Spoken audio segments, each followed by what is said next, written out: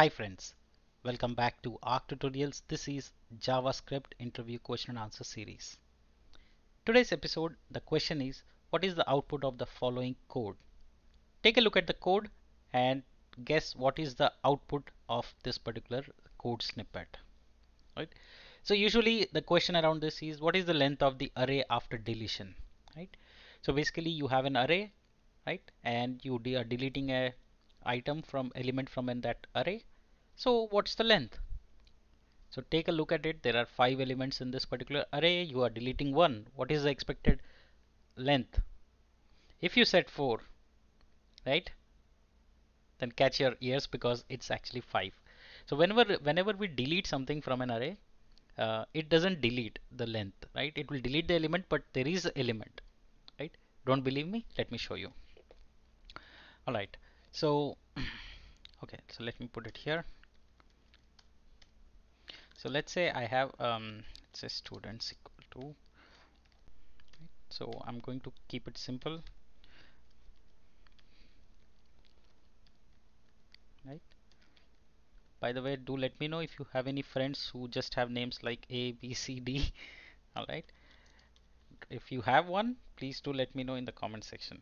So here we are deleting the second element from this array. Now let's do console.log and say students, right, dot length.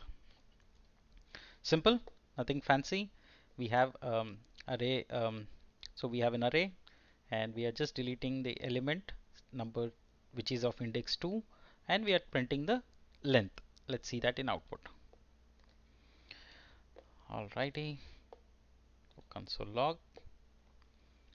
Okay, so let's clear this. Um, and okay, that's not the really. So I know you would be confused because of the other ones. So what I'm going to do is just going to comment off the previous code. Those are all the other examples I had covered earlier, so make sure that you check that out if you're interested in learning more about the interview question answers. Alrighty, so the first one that you see is number 5, which is what is our students thing, so don't believe me. Um, students length after deletion is,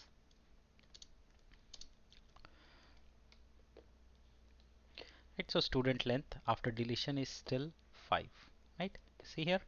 So this is just usually a question that's often asked to trick the candidates in terms of testing them, whether they really know how what happens with the array, what would be the behavior, etc.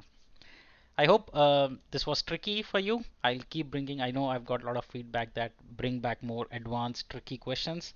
Trust me, the coming in the coming episodes, I'm going to make really, really tricky questions for you. Let's see how much you can weigh yourself. All right, thank you for joining in this episode. Till then, keep learning, keep growing.